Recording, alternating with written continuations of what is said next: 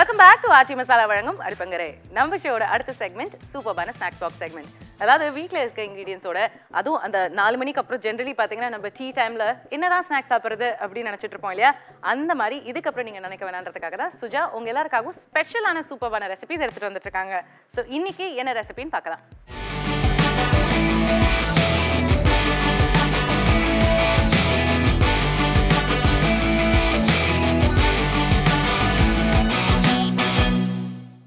Hi hello welcome to அடுப்பாங்கரை. அடுப்பாங்கரை snacks box செக்மெண்ட்டில் இன்றைக்கி ரொம்பவே டேஸ்டியான ரொம்பவே இன்ட்ரெஸ்டிங்கான ஒரு ரெசிபி பார்க்க போகிறோம்.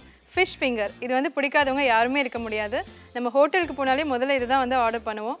இந்த ஃபிஷ் ஃபிங்கர் எப்படி சிம்பிளாக பண்ணலாம் அப்படின்னு பார்க்க போகிறோம். அதுக்கு தேவையான பொருட்கள் என்னென்னு பார்த்துட்டு வந்துடுவோம். ஃபிஷ் ஃபிங்கர் செய்ய தேவையான பொருட்கள்: மீன் 1/4 கிலோ,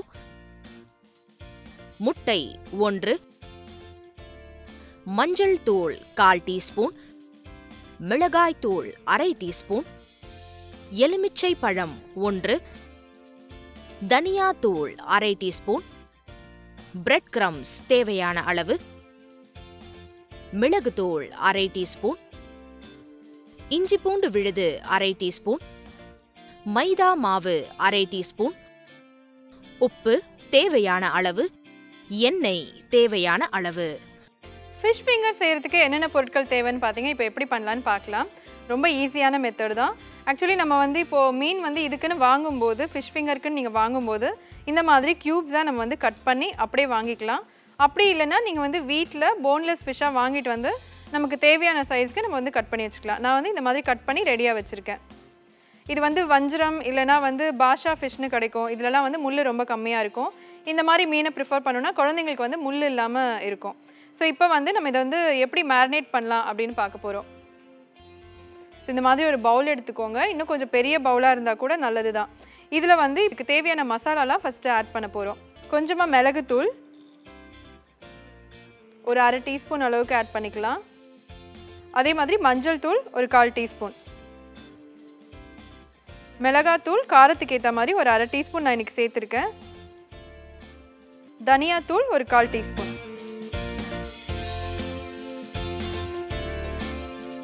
அடுத்தது பார்த்தீங்கன்னா மைதா மாவு. அதாவது இதை வந்து பைண்ட் பண்ணுறதுக்காக கோட்டிங்காக ஒரு 2 டீஸ்பூன் அளவுக்கு நம்ம வந்து இந்த மைதா மாவு சேர்க்க போகிறோம். அடுத்தது பார்த்தீங்கன்னா இஞ்சி பூண்டு விழுது ஒரு டீஸ்பூன் அளவுக்கு போட்டால் போதும். அதே மாதிரி எலுமிச்சம்பழம் சாறு,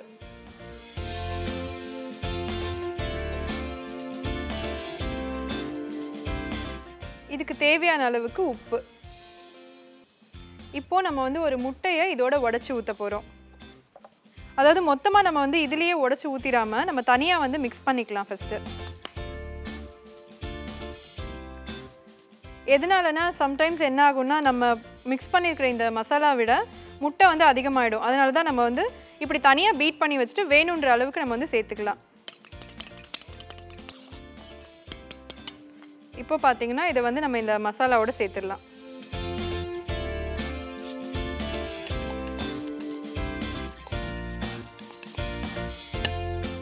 இப்போ இதில் இன்னுமே கூட நம்ம கொஞ்சம் முட்டை சேர்த்துக்கலாம். ஆல்ரெடி எடுத்து வச்சுருக்கிற முட்டையை. ஸோ ஒரு முட்டை வந்து கரெக்டாக இருக்குது இந்த மசாலாவுக்கு.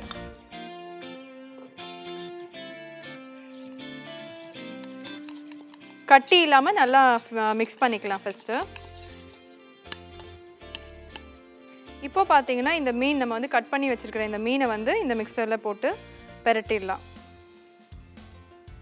மொத்தமாக போட்டு மிக்ஸ் பண்ணிடாமல் கொஞ்சம் இது என்ன உடஞ்சி போகிறதுக்கு சான்சஸ் இருக்குது. அதனால் ஒன்றா நீங்கள் போட்டுட்டு ஒரு பக்கமாக அப்படியே சைடில் வச்சிட்டிங்கன்னா அது வந்து ஒரு 10 நிமிஷம் ஊற வைப்போம். ஸோ இதுலேயே வந்து நம்ம ஓரமாக வச்சிடலாம்.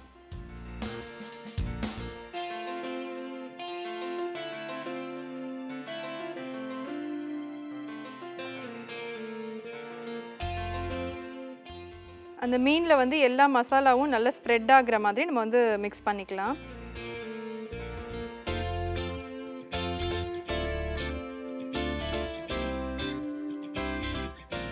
ஸோ இப்போ பார்த்தீங்கன்னா நம்ம வந்து எல்லாமே நல்லா மிக்ஸ் பண்ணியாச்சு. நம்ம போட்ட மசாலா வந்து எல்லா மீன்லேயும் நல்லா கோட் ஆகிற மாதிரி நம்ம மிக்ஸ் பண்ணி வச்சுருக்கோம். அடுத்தது பிரெட் கிரம்ஸை வந்து நம்ம இந்த மாதிரி ஒரு பிளேட்டில் எடுத்துக்கோங்க. பிளேட்டில் வந்து இந்த மாதிரி நல்லா ஸ்ப்ரெட் பண்ணிவிட்டு இப்போ இந்த பக்கம் எண்ணெய் வந்து சூடாக இருக்குது, ரொம்ப ஹீட் ஆகாமல் மீடியமாக ஹீட் ஆனால் போதும். இப்போ மிக்ஸ் பண்ணி வச்சுருக்கிற இந்த மீன் இந்த மசாலாவோட நல்லா கோட் பண்ணிவிட்டு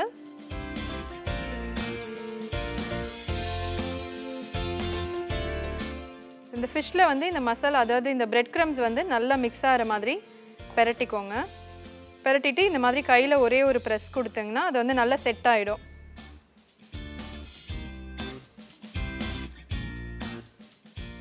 இந்த மாதிரி எல்லா ஃபிஷ்ஷையும் நம்ம அரேஞ்ச் பண்ணதுக்கு அப்புறமா நம்ம வந்து எண்ணெயில் போட்டு பொரிச்சு எடுத்துக்கலாம். ஃபர்ஸ்ட் கோட் வந்து நம்ம இதில் பெரட்டிட்டு அது வந்து நம்ம நல்லா டைட் பண்ணுறோம். அதுக்கப்புறம் மறுபடியும் ஒரு ரோல் பண்ணி வச்சிங்கன்னா கரெக்டாக இருக்கும்.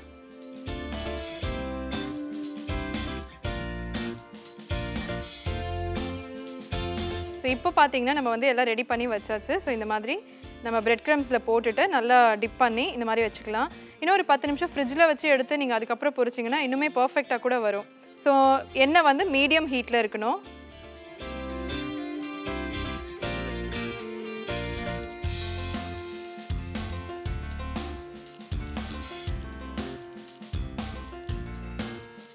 ஃப்ளேம் வந்து நல்லா சிம்லேயே இருக்கட்டும்.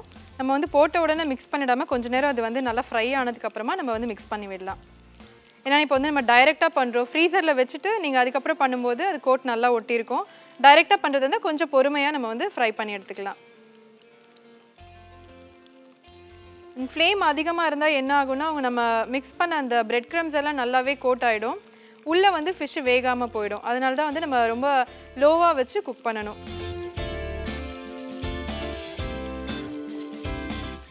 இப்போ பார்த்தீங்கன்னா நம்ம ஃபிங்கர் ஃபிஷ் ரெடி ஆகிடுச்சு. 5 ஃபிங்கர் இருக்க மாதிரி நாங்கள் வந்து 5 பொரிச்சு வச்சுருக்கோம். ஒன்று ஒரு சைஸில் இருக்கும்.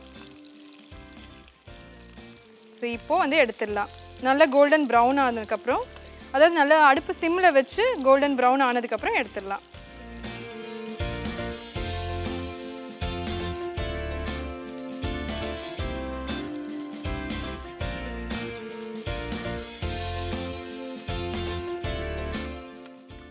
இப்போ இதை வந்து எப்படி பிளேட்டிங் பண்ணலான்னு பார்க்கலாம்.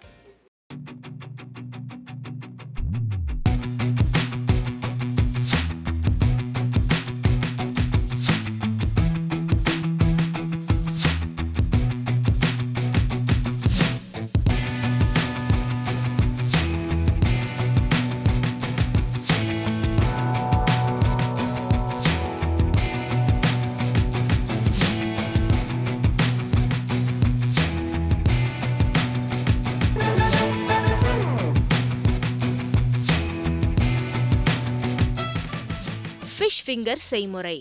ஒரு பாத்திரத்தில் மிளகுத்தூள், மஞ்சள் தூள், மிளகாய் தூள், தனியாத்தூள், மைதா மாவு, இஞ்சி பூண்டு விழுது, எலுமிச்சை சாறு, உப்பு மற்றும் முட்டை சேர்த்து நன்கு கலந்து மீன் துண்டுகளை அதில் தோய்த்து 10 நிமிடம் ஊற வைத்து பிரெட் க்ரம் சேர்த்து எண்ணெயில் பொரித்தெடுத்தால் சூடான சுவையான ஃபிஷ் ஃபிங்கர் தயார். ஈஸியான சிம்பிளான இந்த ஃபிஷ் ஃபிங்கர் எப்படி பண்ணுறதுன்னு பார்த்தீங்க, கண்டிப்பாக ட்ரை பண்ணுங்கள். ரொம்பவே டேஸ்டியாக இருக்கும். இந்த மாதிரி நிறைய இன்ட்ரெஸ்டிங்கான டிஷ்ஷஸோடு நான் உங்களை மறுபடியும் மீட் பண்ணுறேன். அது வரைக்கும் டாடா பாபாய் ஃப்ரம் சுஜா. இவ்வளோ நேரம் எங்கள் ஸ்நாக்ஸ் பாக்ஸ் செக்மெண்ட்டை பார்த்து டெஃபினெட்லி என்ஜாய் பண்ணியிருப்பீங்க. அடுத்தது நியூட்ரிஷன் டைரி. இன்ஃபேக்ட் நம்ம ஷோ பார்க்கும்போது நிறைய பேர் பார்த்தீங்கன்னா மிஸ் பண்ணாமல் பார்க்குற செக்மெண்ட் நம்ம நியூட்ரிஷன் டைரி செக்மெண்ட். ஏன்னா நம்ம எல்லாரும் டிஸ்கஸ் பண்ண வேண்டிய விஷயம், அது மட்டும் இல்லாமல் நம்ம எல்லாருக்கும் இருக்கிற டவுட்ஸை ஷைனி கிளியர் பண்ணிட்டு இருக்காங்க. ஸோ இன்னைக்கோட டாபிக் ஆஃப் த டே என்னன்னு பார்க்கலாம். Welcome to அடுப்பாங்கரை show. இன்றைக்கி நியூட்ரிஷன் டைரி செக்மெண்ட்டில் நம்ம டிஸ்கஸ் பண்ண போகிற விஷயம் என்ன அப்படின்னா அனீமியா, ரத்த சோகை. இது ஒரு பெரிய ப்ராப்ளம்ங்க. இப்போ பார்த்தீங்கன்னா பணக்காரனோ ஏழையோ எல்லாருக்குமே அனீமியா இருக்குது. இன்ஃபேக்ட் ஒரு பெரிய கேம்பெயினே ஆரம்பிச்சிருக்காங்க கவர்மெண்ட். அனீமியா முக்த் பாரத் அப்படின்னு ஒரு வெப்சைட்டே இருக்குது. தயவு செஞ்சு அதை போய் செக் பண்ணி பாருங்கள். ஏன்னா அதில் கம்ப்ளீட்டாக ஸ்டாட்டிஸ்டிக்ஸ் கொடுத்துருக்காங்க.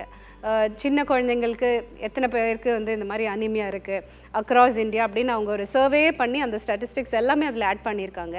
இன்ஃபேக்ட் ப்ரெக்னென்ட் விமன்லாம் பார்த்தீங்கன்னா 50% பேருக்கு வந்து அனீமியா இருக்குது, ரத்த சோகை இருக்குது அப்படின்னு சொல்கிறாங்க.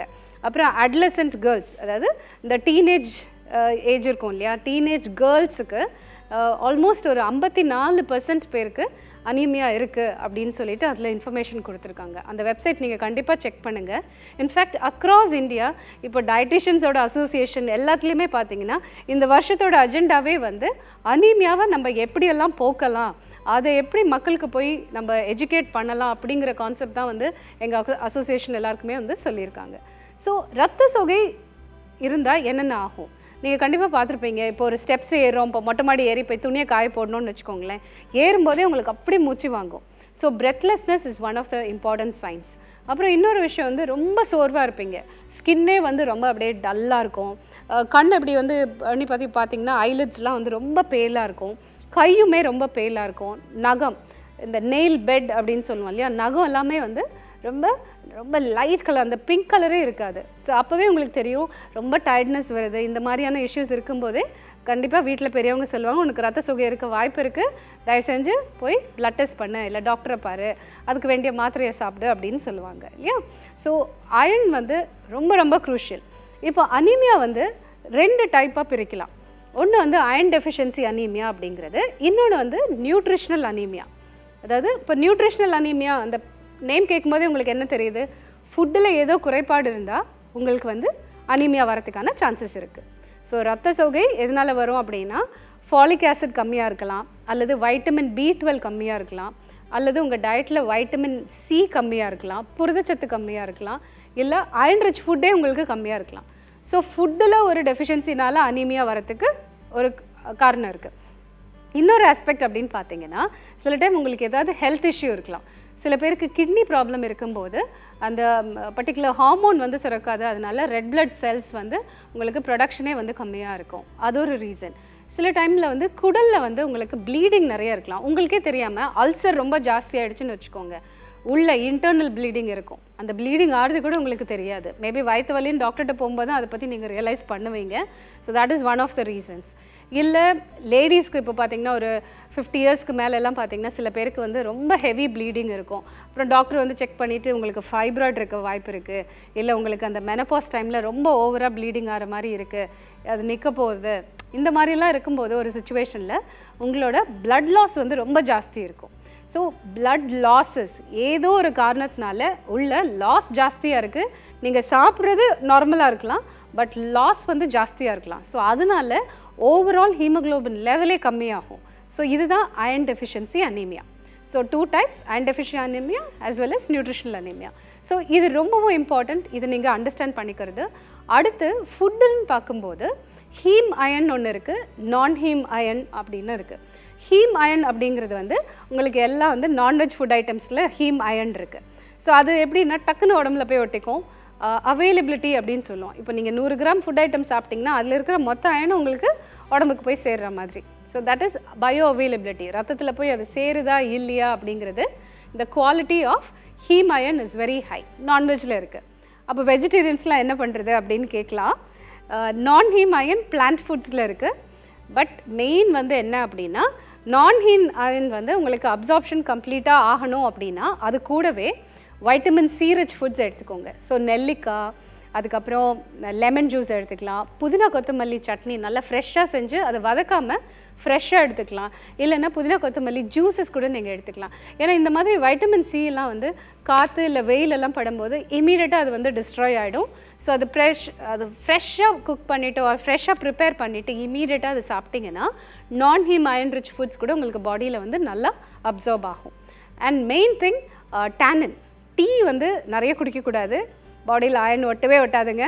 அதே மாதிரி கால்சியம் ஒரு அளவுக்கு மீறி நம்ம எடுத்துக்கிட்டோம்னு வச்சுக்கோங்களேன், நீங்கள் ஒரு பக்கம் கீரையும் சாப்பிட்டு 2-3 டம்ளர் பாலும் குடிச்சு தயிரும் எடுத்துக்கிட்டு ப்ளஸ் கால்சியம் டேப்லெட்டும் எடுத்துக்கிட்டிங்கன்னு வச்சுக்கோங்களேன், ஓவர் கால்சியம் இருந்தால் கூட அயர்ன் வந்து பாடியில் அப்சார்பே ஆகாது.